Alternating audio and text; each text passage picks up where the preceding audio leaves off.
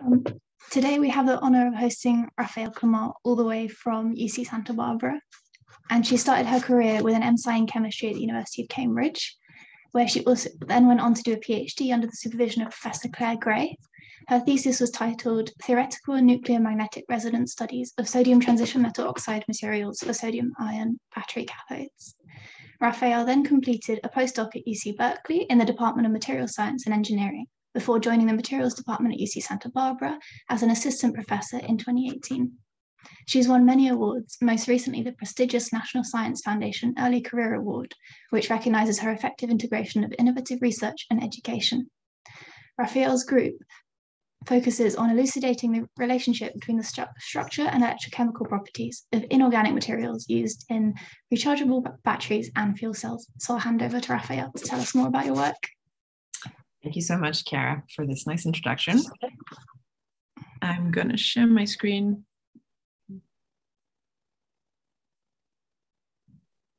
Okay.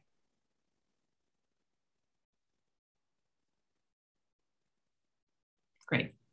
So good evening, everybody. It's a real pleasure to give a talk here in London from California. And so today I'm going to talk about some of the recent work we've been doing in my group. So as I mentioned, I moved to Santa Barbara about 3 years ago. And so my group specializes in solid state NMR methods, and maybe more broadly, NMR methods to look at battery materials. And so today I'm going to talk about the relationship between the structure and especially the order and disorder of structures and how that impacts ionic conduction in battery materials. So the work I'm going to show you today is really motivated by the need to find better battery materials to enable the transition, the energy transition. And so here particularly, we're interested in new battery electrolytes. And so as you can imagine, batteries are used in many applications, and especially in electric vehicles. But the adoption of these vehicles is slowed down by a number of issues, including range anxiety, which is basically dependent on the energy density of your battery and the limited energy density. Charging times also limited by the power density of your battery, so how fast you can charge and discharge your battery. You also have some issues of safety with current battery systems, issues of operable temperature range, and high cost. And so a lot of these issues can be mitigated by going from liquid electrolytes that we're using today to solid electrolytes. So today I'm going to talk about new solid electrolytes materials that we've been studying in our group. So solid electrolytes are also useful for safer and more energy dense batteries that you can use in portable electronics and aviation. So not just electric vehicles. And eventually you can also use these types of batteries for long cycle life and low maintenance battery systems, say for grid scale energy storage. So to start with, I want to show you how a battery works and the type of liquid electrolytes that we're using today. So the main components of your battery are the two electrodes. So you have an anode, a cathode, and these two electrode materials are the ones that store charge. So they're able to store this energy that you have in a battery in the form of lithium ions, for instance, in the case of a lithium ion battery. And then you have the electrolyte between these two electrodes that allow these lithium ions to shuttle back and forth during charge and discharge between the two electrodes. And so to be concrete here, in the charged state, so if your battery is completely charged, your lithium ions are going to be in the anode material. And as you discharge your system, your battery, your lithium ions are extracted from the structure of the anode material. They'll flow through the electrolyte and they'll insert into the structure of the cathode material. And this is accompanied by redox reactions. So you have release of electrons from the anode through the external circuit to the cathode. And on charge, so the reverse process, everything is reversible. So your lithium ions are now extracted from the cathode material. They'll flow through the electrolyte in the reverse direction and they'll reinsert into the anode material. And your electrons, again, are flowing through the external circuit in the reverse direction. So you get a rechargeable battery because you have these reversible processes of lithium ion insertion and extraction from materials during charge and discharge. So the electrolyte here is key because it's the one that's enabling this shuttling of lithium ions between the two electrodes. So some of the performance metrics of batteries are the gravimetric capacity, which is basically the amount of charge you can store per unit mass of your battery. And so this is basically the amount of lithium that you can transfer between your two electrodes during charge and discharge divided by the mass of the cell. The energy density is then this capacity times the voltage of the cell. And finally, the power of your battery is how much energy you can deliver in a certain amount of time. And that's the current of your cell times the voltage of that cell. So as I mentioned, current electrolyte systems are liquid. And so typically they are made of, you're dissolving a lithium ion salt that allows you to conduct lithium ions here. And typically at high concentrations, so molar concentrations of that salt, that is dissolved in a mixture of carbonate solvents. And so if you look at the molecular level, you've got these carbonate solvents molecules in the liquid state. And then you have this dissociated salt that contains both your positive ion, your lithium, and a counter ion, PF6 minus in this case. And so these types of electrolytes are beneficial because they have a high ionic conductivity. And so that's really why they're commercialized these days. So they have conductivities on the order of millisiemens per centimeter at room temperature. But what's one issue with these types of systems is that they have a limited voltage stability. And so why this is problematic is because if you're charging your battery, your cathode material will go to, say, 4.5 volts, and you're exceeding the stability window of your electrolyte. So then your electrolyte starts to decompose at the interface between the cathode and the electrolyte. And so that decomposition that decomposition reaction leads to the formation of a decomposition layer. So it's typically electronically insulating, but also can be ionically insulating. And that's a problem because now you can't insert your lithium ion in your cathode anymore.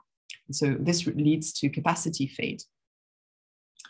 Another issue with these electrolytes is that they have a limited temperature stability.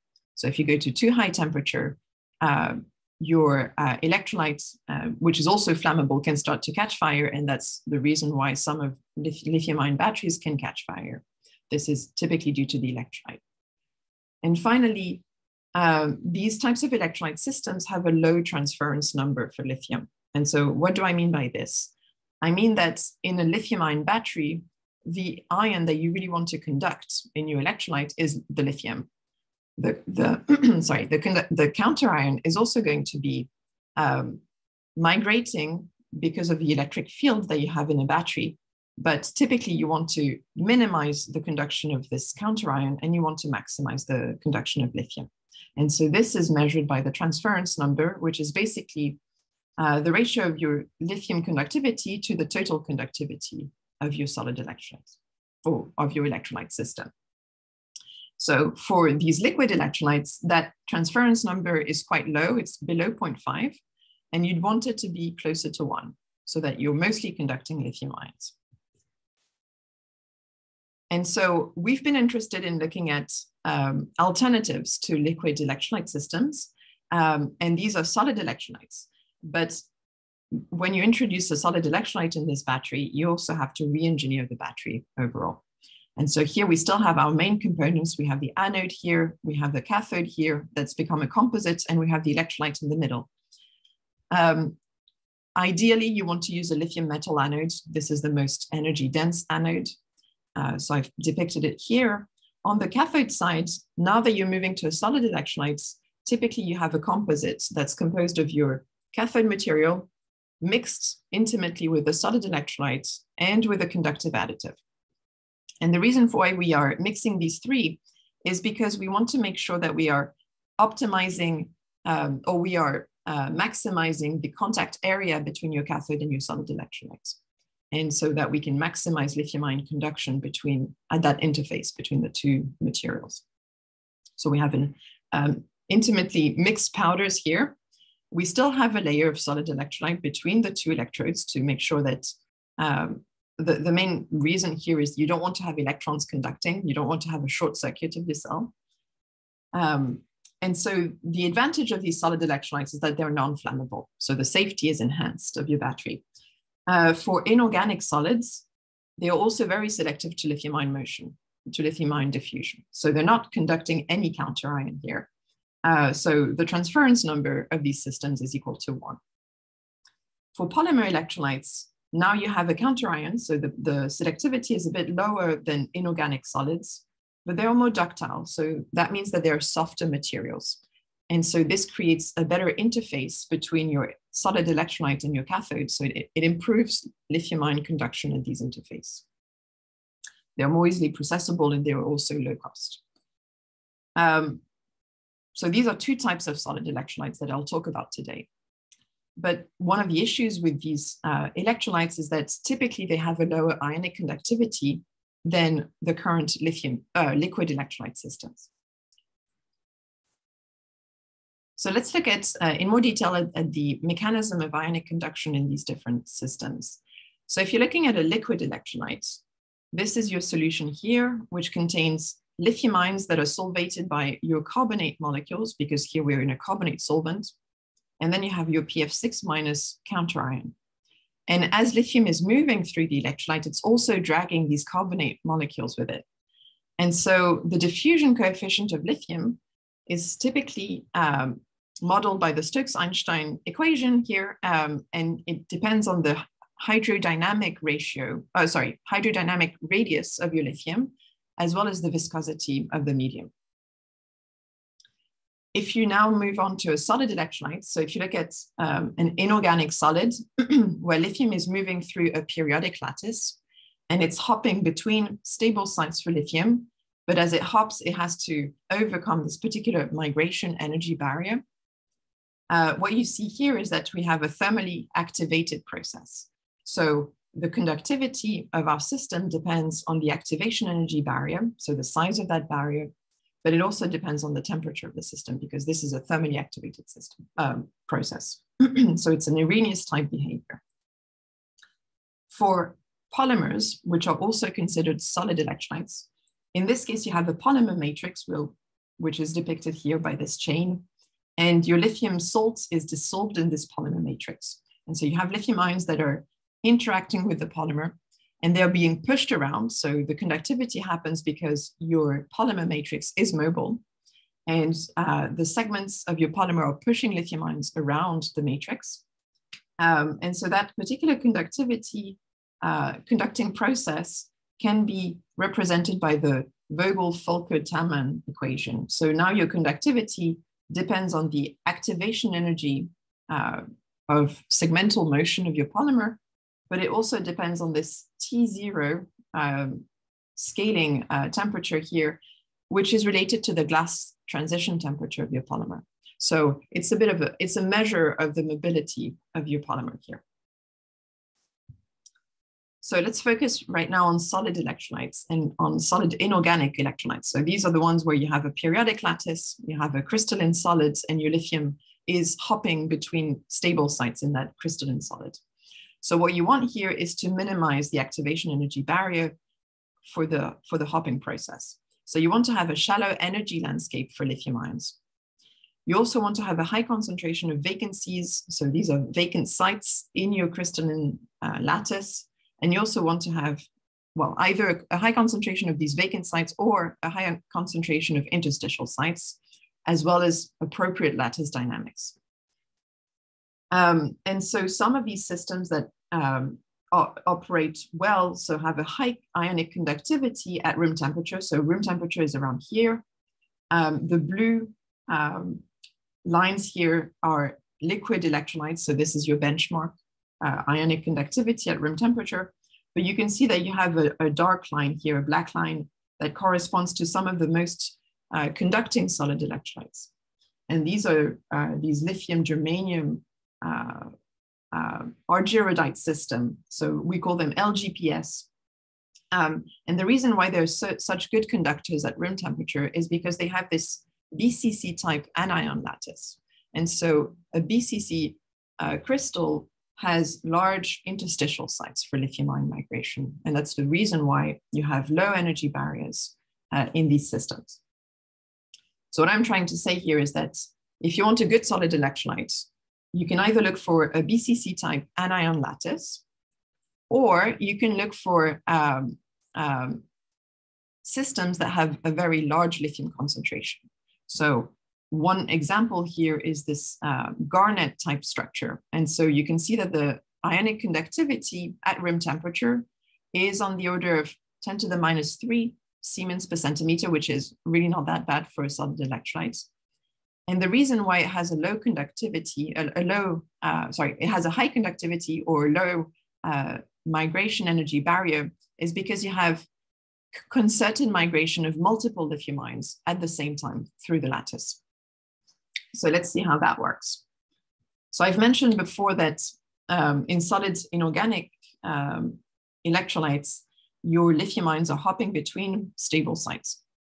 But now let's think of a scenario where you're stuffing lithium ions in these conducting channels in your solid.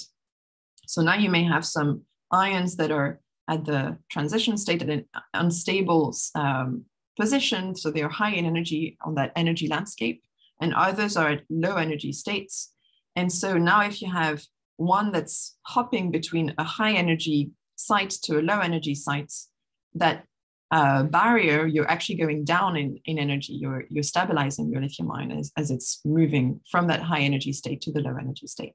And that's compensating for the energy barrier it takes for this other lithium ion that's in a low energy state to hop to a higher energy state. So you're kind of compensating the migration barrier of your lithium ion. So that results in a lower migration barrier overall. And in fact, this has been computed. So this is density functional theory calculations that look at the migration barrier of lithium if you have a single hop. So you just have one lithium hopping between sites, and you have a migration barrier of about 0.6 EV. And that's lowered to about 0.25 EV if you have concerted migration. So this is a very efficient process to lower energy barriers in solid electrolytes. Okay, but so the types of systems that I've talked so far are the sulfides. These are the BCC type crystals, and the oxides, and these are the ones like the garnets that can be stuffed with lithium. But these two classes of solid electrolytes are, they have a poor electrochemical and chemical stability. And that can be an issue, especially since moving from a liquid electrolyte to a solid electrolyte, you've actually increased the density of your battery. And so in order to have a high gravimetric energy density for a battery, which is the energy that you can store in that battery divided by the unit mass or the mass of that cell, you actually need to have a lower voltage anode and a higher voltage cathode to compensate for this increased weight of the battery, to have a similar energy density as a liquid electrolyte system. And so this can be an issue because the solid electrolytes that we've been able to come up with so far have a poor electrochemical stability. So reducing the voltage of the anode and increasing the voltage of the cathode is going to be problematic. And typically we find that there's a compromise between the stability of your electrolyte and its conductivity. In fact, if you do, again, DFT calculations to look at the stability of different types of electrolyte materials, you find that the sulfides have a very limited voltage stability window. They're only stable between, say, 2 and 2.5 volt versus lithium metal. Oxides do perform a little better, but you have to go to the halides to really have improved stability, especially against high voltage cathodes. So if you want to be around 3.5 to 4 volts, you really have to think about halide type solid electrolytes. And so the rest, a lot of my talk here is going to focus on these halide systems. And so the research into halide type solid electrolytes really was revived about 3 years ago by this paper by Asano et al. So these are researchers at Panasonic who found that this lithium yttrium chloride and lithium yttrium bromide systems that have a rock salt type structure have a high ionic conductivity on the order of 1 millisiemens per centimeter. So almost on par with liquid electrolytes. But what they found, and what was interesting here, was that if they made a full electrochemical cell where they have an anode here, a cathode that's lithium cobalt oxide, so it's a high voltage cathode. And if they put this LYC, so basically LYC is this lithium yttrium chloride system, they found that they had a good Coulombic efficiency during the first charge-discharge cycle, which means that you have minimal side reactions between your electrodes and your electrolyte. And you had very good capacity retention for about 100 cycles. Same story for this lithium yttrium bromide system, or LYB. And this performed a lot better than sulfide electrolytes that they showed here to compare. So the Coulombic efficiency of these sulfide electrolytes is much worse because of side reactions between the electrolytes and the electrodes. So this is all promising. And what was interesting, what they found was interesting for the LYC system was that they made both a low crystallinity version of that solid electrolyte and a high crystallinity version. The way they made this material was by ball milling or mechanochemical synthesis. And here they're annealing the material, so they're making it at high temperatures. And what they found was that the conductivity of the low crystallinity system was a lot higher than the high crystallinity system. And they also looked at, if you look at this X-ray diffraction pattern obtained on the low crystallinity LYC, you see that you have selective broadening of some of the peaks here. And that can be indicative of planar defects in the system. So I'm going to talk about these planar defects in our own work in a couple of slides. So at that point, they didn't have much of an understanding of the mechanism of ionic motion in these systems. And so this initial work was followed by theoretical work. And so here, this is the group of Yifei Mo in Maryland, and they did ab initio molecular dynamics simulations to look at lithium ion conduction in the system, in the LYC system. And they found that they predicted a conductivity that was a lot higher than the experimental conductivity. They also found average barriers that were much lower than those obtained experimentally. And so this seemingly contradicting results was explained here in this particular paper by the fact that in this system, in this LYC system, you can have either lithium diffusion between octahedral sites along the C-axis, which is basically this direction here. And then in the XY plane, you have conduction of lithium by hopping from one octahedral site to another octahedral site via a transition, a tetrahedral site. And that hopping is much less efficient than along the C-axis, because along the C-axis, you have two phase-sharing octahedra. So you have a direct connectivity between the two sites. And what they suggested was that experimentally, these materials likely have some channel blocking defects. So meaning that this is mostly a 1D conductor. And if you have an ion here, and if you have an impurity ion, then you might be blocking some of these 1D channels, leading to reduced conductivity compared to what we would expect for the perfect structure. A final interesting study that I want to discuss here is work by the group of Wolfgang Zeyer. And so here they looked at not lithium yttrium chloride, not LYC, but lithium erbium chloride. And so here your transition metal is erbium, and it has exactly the same structure as LYC. And what they found is they made this material using a number of different synthesis routes. One was solid state synthesis. So here they're annealing the material at high temperatures. Here they're ball milling the material. Typically ball milling results in a much more disordered structure than annealing. And this is something in between. And what they found was that the synthesis procedure indeed led to, in the case of ampule synthesis or solid state synthesis, this led to a more ordered system where your erbium are found on this particular position, this erbium 1, M1 position and M2 position. And then when you go to the ball mill system, you now have occupation of mostly M1 and M3 sites. So erbium is sitting on this lattice site and this one here, so in a single plane. And that disordering also leads to a decrease in the activation energy barrier for lithium diffusion. So there's a clear correlation here between disorder in this structure and ionic diffusion. So in later slides, I'm going to talk about the M1, M2 structure and the M1, M3 structure. What I mean by this is the ordered structure, where you have your transition metal in M1 and M2 sites, and then this disordered structure where you have your transition metal in M1 and M3 sites. So we came in this field and really wanting to understand the microscopic mechanism behind the change in the structure here and lithium-ion conductivity as we start to disorder the material. And we really wanted to bridge the gap here between experimental and predicted conductivities and the seemingly contradictions that we had seen in the literature.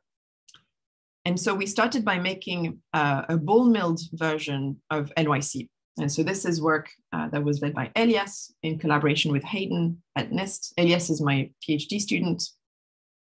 And so we ball milled NYC, and we took a synchrotron XRD pattern of this particular system, and we tried to refine the structure using a structure that had been reported before for this particular system. So in this average structure, which has a trigonal space group P bar 3 M1, you have yttrium on M1 and partially occupying M2 and M3 sites. And if you use this particular structural model, you find that you're able to fit some of the peaks in your XRD pattern, but some of the peaks that are broadened experimentally, so the blue line is the experimental data, are not well represented by this average structure. So clearly we have some selective peak broadening in our XRD pattern, which suggests that we have some planar defects or stacking faults in our solid. And so we wanted to understand a little better what these planar defects look like. And we found that the broadened reflections are corresponding to planes of yttrium atoms. So in order to understand the nature and the fraction of these stacking faults in our system, we used a software package that's called Faults, and it allows you to refine your synchrotron XRD data. But what we have to input in that model is a stacking sequence. So it's a sequence of layers of atoms to be able to refine our synchrotron XRD pattern. So we started with the ordered M1, M2 structure for this system. So we have yttrium in the M1 sites and in the M2 sites. And so if we decompose this particular structure into layers, we have 4 layers. 2 of them have the chlorine atoms, and the other 2 have the cations. So in the layer 1, you have yttrium in your M1 sites, and you have hexagons of lithium here. And in layer 3, you have yttrium in M2 sites, and again, some lithium ions around. This is just a top-down view, side-on view of the same structure. And what I'm trying to say here is that if you order layer 1, 2, 3, 4 in this particular sequence, and you repeat this, this gives you the perfect M1, M2 structure. So this is your ordered structure. Now let's introduce some disorder. So we have our 1, 2, 3, 4 layers, but we introduce 2 defective layers now in our model. One has only lithium in the cation layer, and the other one has yttrium in M1 and in M3 positions, and some lithium.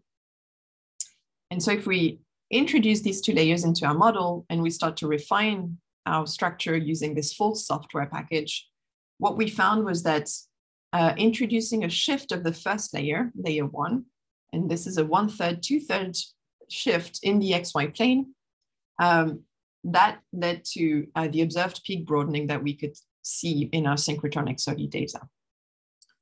It also introduces phase-sharing yttrium chloride octahedra. And we'll see why this is important later. But we also introduced these lithium defect layers and the full yttrium layers into our model. And we found that the best fit we could get of our synchrotron XRD pattern was if we had about 30% of the lithium-only layers, 20% of the full yttrium layers, and 15% of this shift of the layer 1. Next thing we did was to look at the evolution of this structure with temperature. So we collected synchrotron XRD data both at room temperature, but then also at 375 Kelvin and at 500 Kelvin. And we looked at the evolution of the stacking faults in the system. What we found overall was that sorry, I should have said here, the yellow circles are your non-faulted stacking sequence. So this would be your ordered structure, the fraction of ordered structure that you have in your material. And this is all different types of defects in your structure. So you may have this shift of your layer 1, or you can have a full yttrium layer or your lithium-only layer. And what we found was that if we increase the temperature, the amount of these defect layers goes down. What was interesting to us was to see that the lithium-only defect at room temperature was in higher proportions than your full yttrium layer. And we would expect to have them both at similar proportions if we have a stoichiometric material.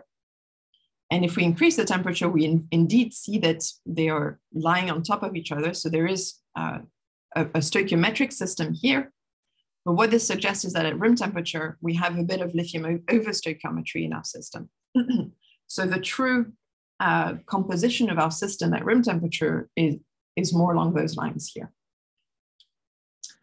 To compare this, so far I've talked mostly about the ball milled NYC system. We also made a more ordered version of NYC using solid state synthesis. So here we are annealing the material at 500 degrees Celsius.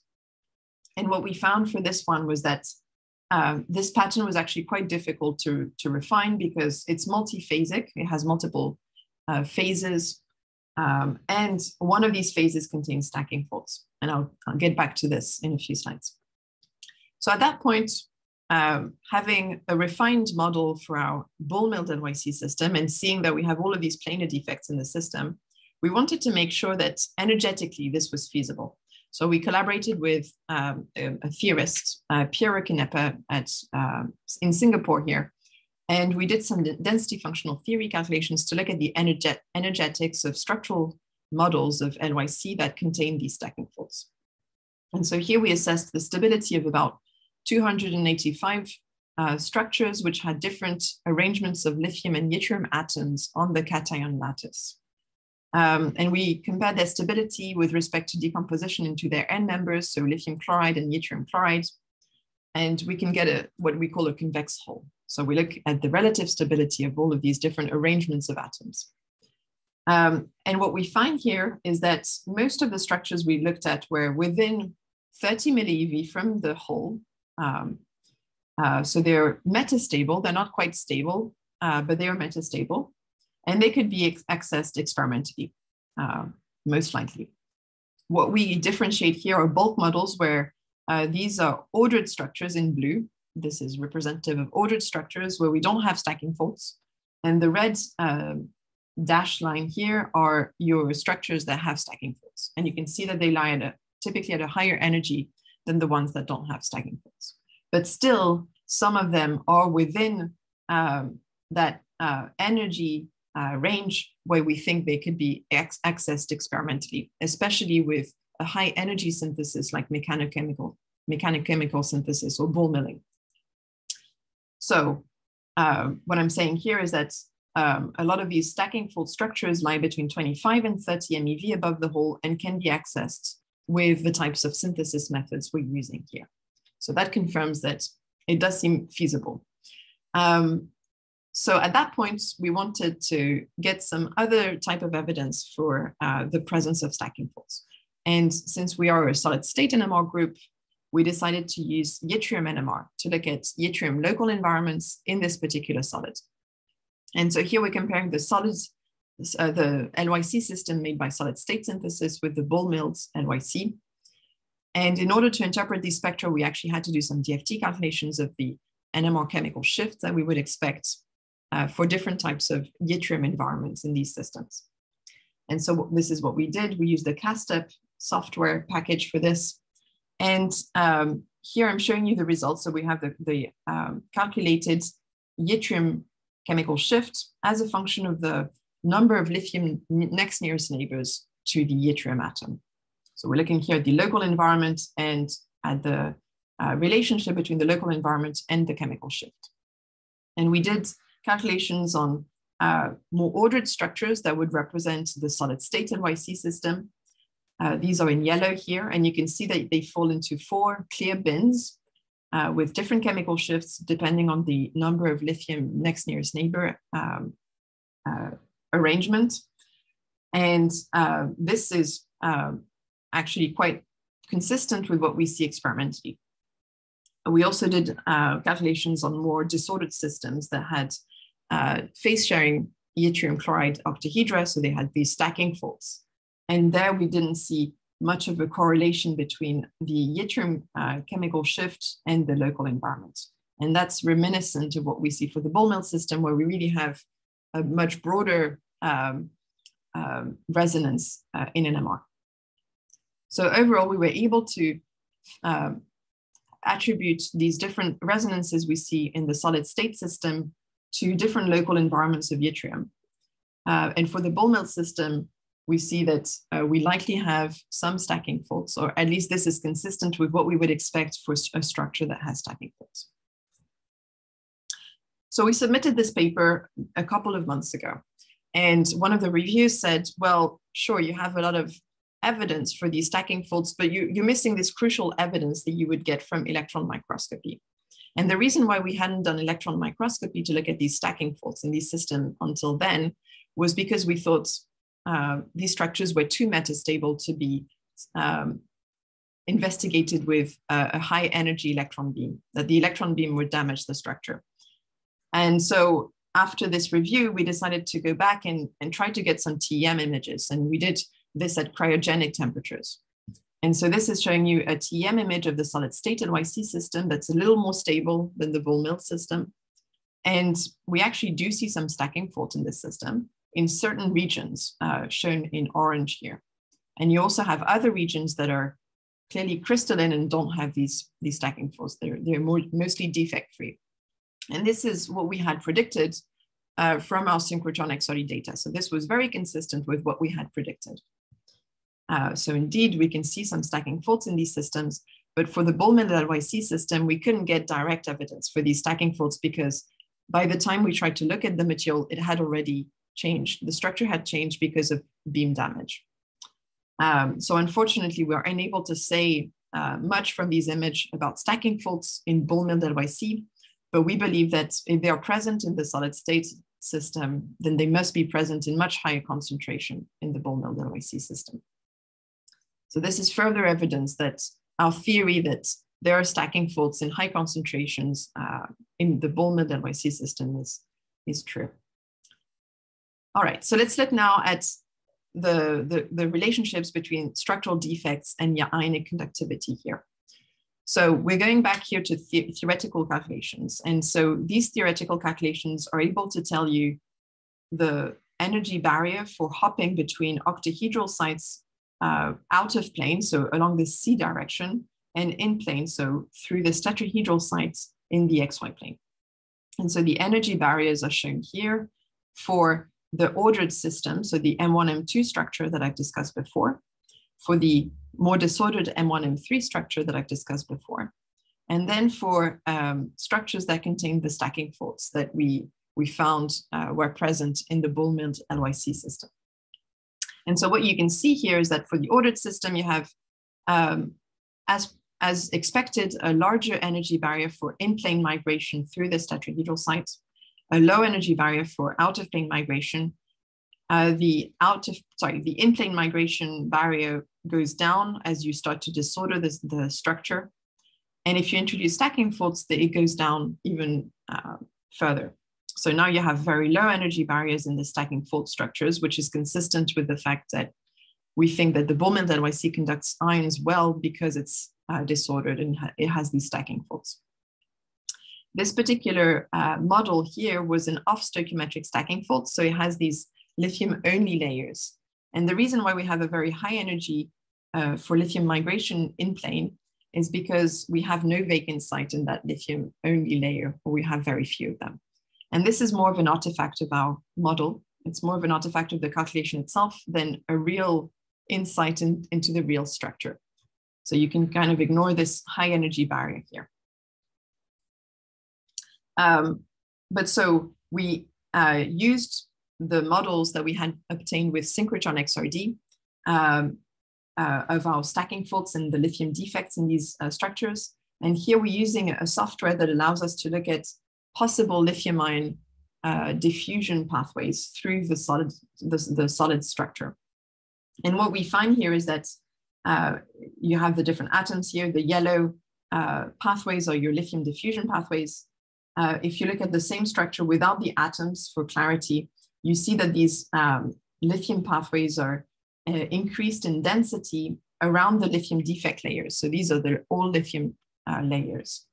They're also increased in density in certain areas of the stacking faults, where you have a reduced concentration of yttrium atoms. And so what this suggests is that in both cases, if you introduce lithium defect layers and stacking fault layers, you're increasing the 3D diffusion process in this particular structure. We were able to see this experimentally too. So we did here 2 types of experiments to probe lithium-ion conduction over different scales. Electrochemical impedance spectroscopy is a good technique to look at macro scale lithium diffusion, whereas pulse field gradient NMR, which we also have expertise in, is more looking at micron level lithium diffusion. And so we looked here at both the Ball-Mills LYC system and the solid state LYC system. And we were able to obtain activation energy barriers from these measurements. And in the case of PFG NMR, we can differentiate out of plane migration processes from in-plane migration processes, whereas electrochemical impedance spectroscopy, or EIS, is more of a bulk technique. So you're really just getting an average migration barrier for your system. So if we look at the solid state NYC results, we find that these energy barriers are very similar for all of these systems. Across PFG NMR measurements and EIS, around 0.5 EV. But if you now look at the Ball-Mills LYC, you see that the energy barriers predicted from NMR measurements are much lower than the one obtained from electrochemical impedance spectroscopy. And so in order to understand what was going on here, we decided to look at different diffusion times in our NMR experiment. So what we're doing here is we're allowing lithium ions to diffuse over different time scales. So we can do this measurement quickly, and we only allow lithium to diffuse in a small portion, in a small region of space, or over a small distance, or we can increase that distance by allowing it to diffuse for a longer amount of time. And what we found was that if the distance that lithium was diffusing through was longer than the grain size, the average grain size in our system, then the diffusion coefficient of lithium was going down. So what this means is that while there is fast lithium diffusion inside each grain of our solid, so these energy barriers are low because we have good intragrain diffusion, but as soon as we hit a grain boundary, so between 2 crystals of NYC, now we have impedant diffusion across the grain boundary. And that's reducing, that's increasing the energy barrier, but it's reducing conductivity over longer length scales. So now we have a full picture where we can see that the planar defects in Ball-Mill NYC reduce the energy barrier from about 0.5 EV to about 0.2 EV in the system within a single crystal, within a single grain. But as you cross grain boundaries, your ionic diffusion is impeded, which increases that barrier again. Okay, so I think in the interest of time, I'll skip these conclusions here just to summarize here. We were able to make LYC through Ball-Mill and introduce these planar defects in the system that will favor lithium diffusion. It will improve lithium diffusion inside each grain. Grain boundary is still the limiting factor here. We believe that these stacking faults can be found in other related systems. We've been working with a number of research groups at UC San Diego on a very similar system, but this time for sodium-ion batteries. And so this is a solid electrolyte for sodium-ion batteries that has the exact same formula as the one I've just discussed for lithium.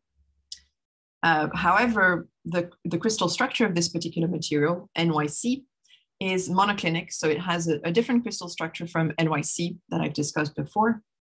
And this NYC structure has some sodium ordering on the 2D and the 4E crystallographic sites. And what this means is that there is no, unlike NYC, so NYC, and I forgot to mention this, NYC had about a third of the lithium sites that were unoccupied. So you had lots of vacant sites in the structure that also improved lithium ion conduction. In this case, all of your sodium sites are filled. And so you don't have vacant sites, and the ionic conductivity of this structure is a lot lower. So it's on the order of 10 to the minus 8 Siemens per centimeter at room temperature. So since we were collaborating with theorists, here this is Swastika, who did a lot of DFT and molecular dynamics simulations for this particular study, we decided to look at substituting yttrium by an alliovalent ion. And the reason why we would do this is to introduce vacancies on the sodium lattice. So if we're able to introduce another transition metal here that has a valence of 4+ instead of yttrium 3+, then we can reduce the amount of sodium in our lattice and introduce these sodium vacant sites that would improve sodium ion diffusion. And so what we found by comparing different dopant species was that zirconium was a good candidate for substitution on the yttrium site because it had a low formation energy barrier, a low formation energy, and it also allowed an increase of 3 orders of magnitude in sodium ion conductivity. And so we decided to prepare this material, and we made a series of systems from the X equals 0 composition. So this is your pure NYC, so no zirconium in this material, all the way to NZC. So here we have no yttrium anymore, and we only have zirconium. And so we are going here in steps of 0.125. And what we found was that we had a solid solution. So we are not changing the crystal structure from X equals 0 to X equal 0.875. And we still have the monoclinic structure throughout. Only the NZC end member has a different structure, which is similar to the one of LYC. What we found was that in terms of ionic conductivity, that ionic conductivity goes up as you start to introduce zirconium in the system and create these sodium vacant sites. And it increases drastically up to 0.75, and then it's reduced a little bit again. So clearly zirconium substitution is improving ionic conductivity. And now we have an ionic conductivity that's on the order of almost 10 to the minus 4 Siemens per centimeter, which is a lot higher than the initial NYC system that was more on the order of 10 to the minus 8. So since we are an NMR group, we looked at the local environments of sodium in this system to try to understand how the structure is evolving across the series of samples and how that can be related to ionic conduction. And so we looked at the N member, so this is the NYC system, no zirconium, all the way to the NZC system. What was surprising to us was that in NYC, we would expect 2 sodium sites, and we have a sodium chloride impurity in all of these systems, but we also have a large number of environments for sodium in the actual material. And here we could make out 5 different environments for sodium, whereas we would expect 2 sodium sites for pure NYC. For pure NZC, same story. So we would expect 1 sodium environment, but we have a lot more resonances observed in NMR, suggesting that we have more local environments. And so we might explain this by the fact that these materials are highly polymorphic, so they can form different crystal structures at the same time. And so we think this is what is going on in both of these end members. And we're trying to prove this right now with a follow-up study that will have a lot more NMR. But so now focusing on the intermediate structures, the ones that conduct sodium ion very well, what we find here is that we would expect to have a large number of sodium sites, so to have a large number of environments or resonances in our spectrum. In the end, we don't see that many signals because in NMR, if you have fast exchange of ions between sites, you can see an average chemical shift. And so this is what we think is going on. So the sodium ion conductivity in these systems is sufficiently high that you're starting to average out resonances from different local environments. So how can we explain that this sodium conductivity is going up as we increase the amount of zirconium in the system? Well, first of all, we're increasing the volume of our unit cell as we increase the zirconium content. But then we're also increasing the size of the sodium ion conducting channels. And these are results obtained by DFT. Our optimal composition here at 0.75 zirconium is shown here. So it has the largest channel size. So it allows sodium ions to move more easily between sites in the system. We did ab initio molecular dynamic simulations to look at sodium conduction and to compare it between our undoped system. So this is the NYC system and the substituted system where we have about 0.75 zirconium. And what we found was that after substitution, sodium is much more mobile. So your blue spheres here are showing you the trajectory of sodium ions during that simulation. And so you can see here that you're connecting a lot of these sites in the NYZC system compared to the NYC. What was more surprising though was that if you look at the chlorine motion, chlorine is also moving in the system, but it's actually moving locally. It's not like sodium. Sodium is actually hopping between sites and it can move on the long range macroscopically through the material. But chlorine here is not quite static. It's also moving, but locally. In fact, if we were to freeze the motion of these chlorine atoms, we would also restrict the motion of sodium ions.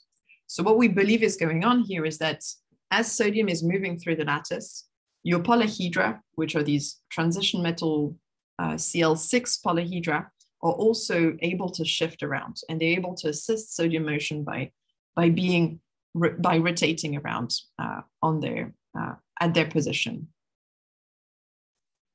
All right, so what's exciting about this work is also that if you make a full solid state sodium ion battery, these types of systems work very well.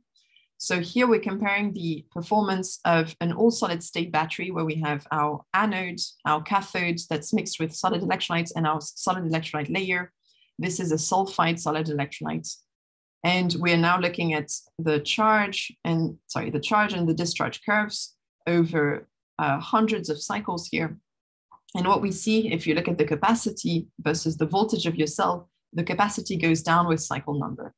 So you have a very significant capacity fade in this system. But if we look at our particular solid electrolyte here, so here we only use the solid electrolyte on the cathode side because it's very stable at high voltages. It's less stable at low voltages. So we are only using it on the cathode side. And here we have a much more stable electrochemical performance for up to cycle 160. And impressively, if you cycle this particular material for 1,000 of cycles, you still get about 90% of the capacity retained after 1,000 cycles. So this is extremely good. And in fact, if you compare this to prior work, our work here is showing a sodium ion all solid state battery that can cycle well for thousands of cycles, which hadn't been reported before. If you now look at the capacity retention with cycle number, this particular cell also performs extremely well compared to prior work. So the main takeaway from this work was that we were able to design this NYZC system computationally. And what we found was that by incorporating sodium vacancies in this system, expanding the volume of that particular unit cell and allowing rotation of polyhedra, we're really improving sodium ion diffusion. These electrolytes are interesting because they're stable against high voltage cathodes, such as the sodium chromium oxide cathodes, and they can be cycled for thousands of cycles with losing minimal capacity. So I can see that I'm almost over time, and I haven't really talked about the polymer system, so I'm going to skip that, and I'll move on to my acknowledgement slide here. Let me do that. I actually have to. Great. Oops, sorry, too far. All right. So the work I've presented today was really work by Elias here with the help of Pete. I would like to thank my collaborators at NIST, at NUS, and at UC Santa Barbara, at UC San Diego too, on the work I've presented today, and of course my funders. Thank you for your attention. I'll be happy to take questions. Thank you so much for an absolutely incredible talk and some really incredible measurements. It's exciting to see how you've combined all the different types of NMR and electron microscopy. And thank you so much for explaining it all to us. We have a question from Dominic. I really enjoyed your talk. I have a question about the NYC and NZC systems. So these ternary lanthanide chlorides, they can be very hygroscopic. Are these systems hygroscopic? So yes. From my previous experience with working with sodium-containing solids, which are hygroscopic, you detect a lot of species which are not related to the crystal structure itself, is just the hydrated species. So could that be? So we are always extremely careful. We have seen, so they're extremely hygroscopic, that's for sure. We handle them in glove box. We've even done, what we've done was, because we were really paranoid about whether what we were doing in our NMR measurement was looking at a hydrated version of the system or not. So we did stability tests too. And we realized that, yes, if you were to expose it to a little bit of air or moisture, then it starts to decompose and it starts to change your spectrum. So we did all of these stability tests too. And we were confident that the ones that we've looked at and were packed in very airtight rotors for solid state NMR, these ones were fine. But you're right, we always have to be very careful about this. Great, thank you very much. And same for LYC, for the lithium system was also hygroscopic. Yeah. Yes, a couple of questions. Happy to take questions. Oh, hi. Hi. I have a question, but I guess you didn't cover that because I wanted to know, like, this halide system, did you investigate them when with the polymers too? No, so the polymers don't have, well, yeah, they don't have halides. Do you mean combining both? So making a composite of the polymer and the halide solid? Yeah. No, we've not looked into this. We've been looking at both of these systems separately. Okay, but it's possible to combine them, eh? It is possible to combine them. Yes, you're right. There's a lot of research being done with composite solid electrolytes to get the best of both worlds, to get the ionic, the selectivity of lithium ion motion in inorganic solids, and to get the ductility of polymers, for instance. So combining them can be a good option.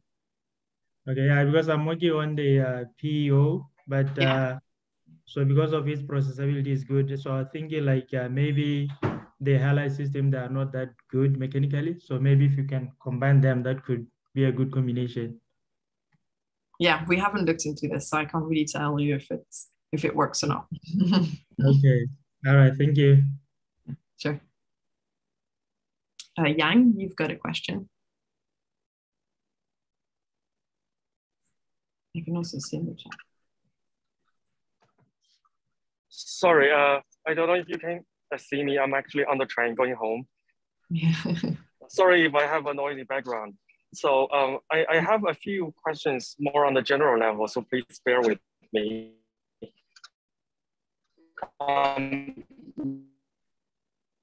NMR for batteries.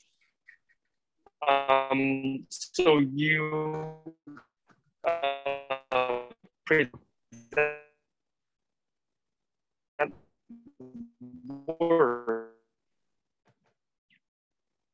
Maybe if you're able to type in the chat, that would work better because you're cutting a lot. We're looking at the wondering how to further down to the spectrum get. Fine, I'll just type into the chat. Yeah, thank you. Oh, well, maybe we can take another question in the meantime. Dominic, yes. Yeah, just a quick comment. I enjoyed the TEM data from the LYS, was it? So LYC. Yeah. Yes, you couldn't get any data from the bone mill sample. But nowadays we have these direct electron detectors, and they're really good for studying beam sensitive samples. So if you have access to that, you could probably get good data. We tried a lot of things. So we tried cryo-TEM. I don't know if this is even softer, or it allows you to look at even more beam sensitive materials than cryo-TEM, because supposedly cryo-TEM is good for helping with metastable materials. But yeah, so having a direct electron detector is critical, and then you can go to really, really low doses. So we work with halide perovskites, which have organic cations which degrade immediately. And we found that if you go to really low doses, you can image them. I think for detecting metastable defects, it might be the way to go. But yeah, really cool data. Thank you. So maybe I'll take Yang's question in the chat, and then I'll ask Sarah. So about the capability of the technology when the level of defect increases, even reaching the state of an amorphous structure. So do you mean, so this is the capability of NMR, I think.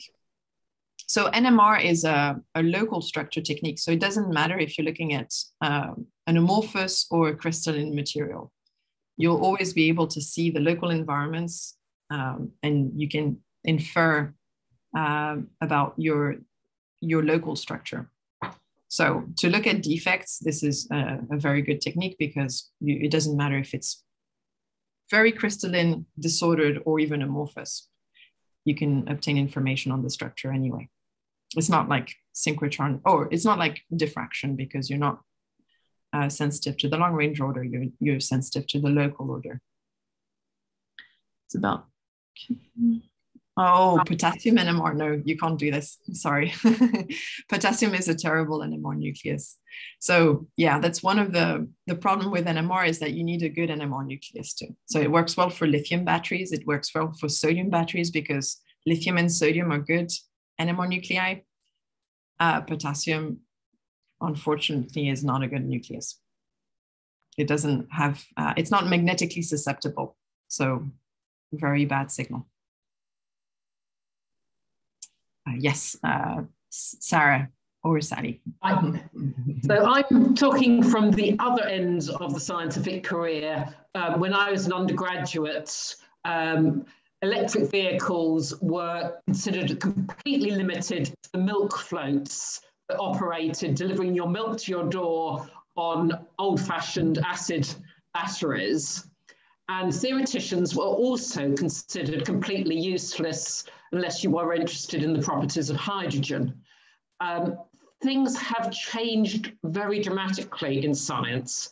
And that was an extremely impressive talk where you were pulling together not only very demanding theoretical calculations, but also a range of experimental techniques. And it was interesting to hear that a referee told you to put it in the electron microscope, where the problems of actually the technique of observing what's going on can destroy your sample. And the current need for theoretical, implementing both theoretical and different types of experimental things that often all have their different limitations to actually try and get a picture of what's going on.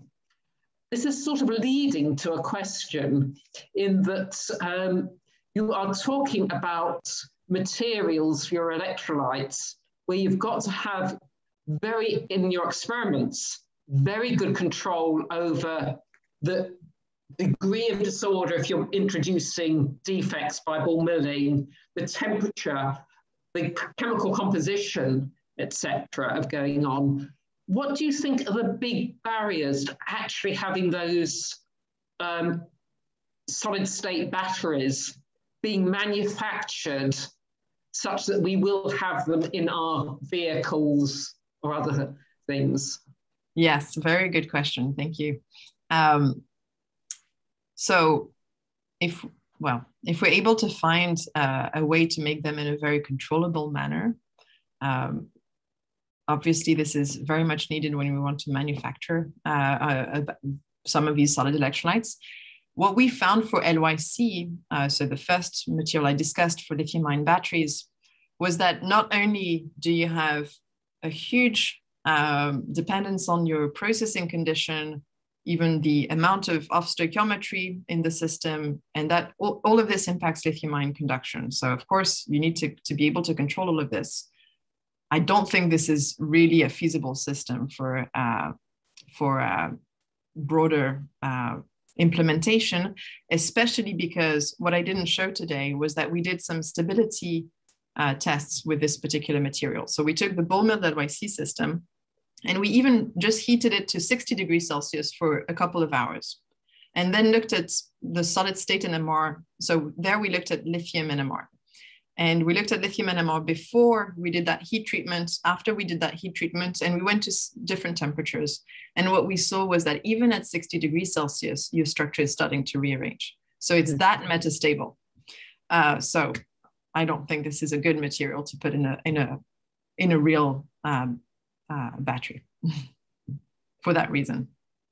So yes, we need to find other less metastable systems. The problem is, and I actually mentioned that at some point, there is a trade-off between ionic conductivity and stability in solid electrolytes. So the more metastable ones are the better conductors, and the more stable ones are not as good conductors. Yeah. Thanks. But, you know, if we think of how much work went into the silicon revolution in electronics and that materials and rewards for better batteries, you know, the prospects are good, but there are going to be many materials that look promising and then a fundamental flaw needs to be distinguished from a operational flaw. So it's exciting times. Thank you. Sure, thank you. Maybe I'll take a question from Suzanne in the chat.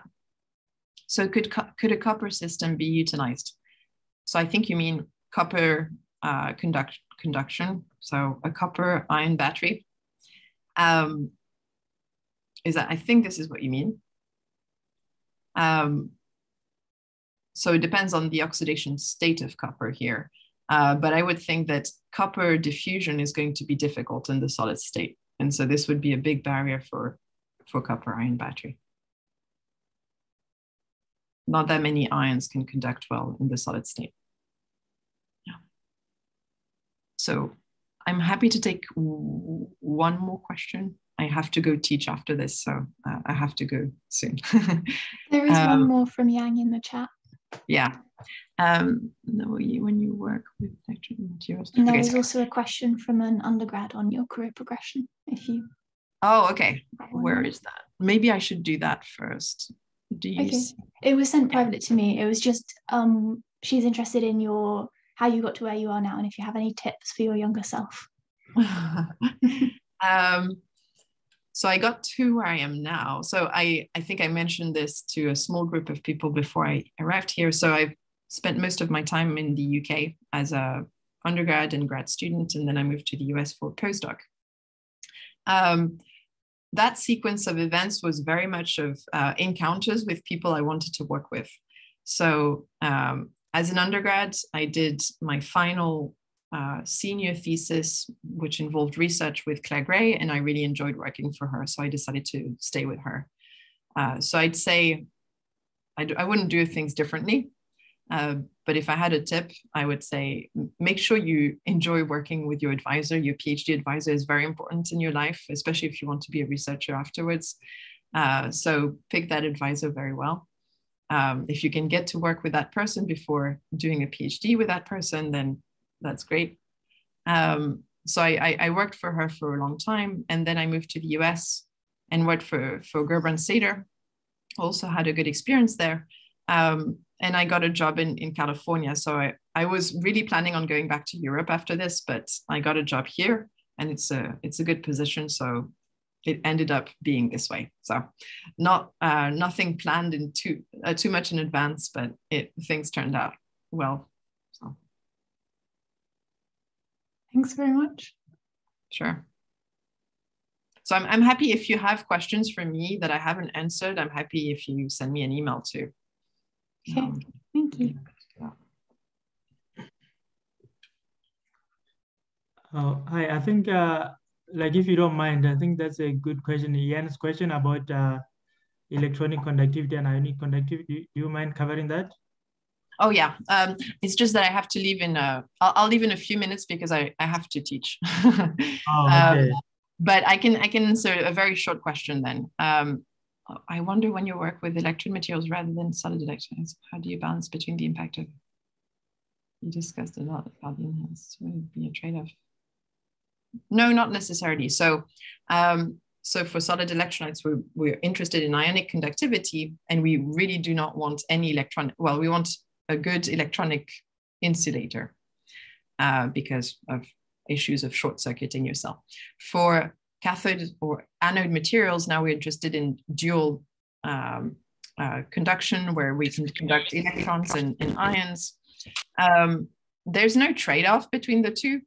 But it limits the number of materials that you can use. So, for instance, some materials are just poor electronic conductors, and they won't make for a good a good electrode material. They might be good ionic conductors, but they're poor electronic conductors, and that's typically difficult to get around. You can mix them with conductive carbon, which improves the electronic conductivity to some extent. But for instance, we're working with fluorides, and here we're having a very hard time because they're very poor electronic conductors. So you're right. To some extent, now you have two requirements to fulfill, and that can be more difficult to meet. Thank you very much. Sure. Thank you so much for the invitation, Chiara. Thank you so much for talking to us and showing off your incredible research. And we're very grateful for you speaking to the Society. Thank you. This was a great pleasure. Thank you. Thank you. You're welcome. Bye. Bye. We usually now stay to chat for a bit of an informal chat if you'd like to stay. I'll end the recording.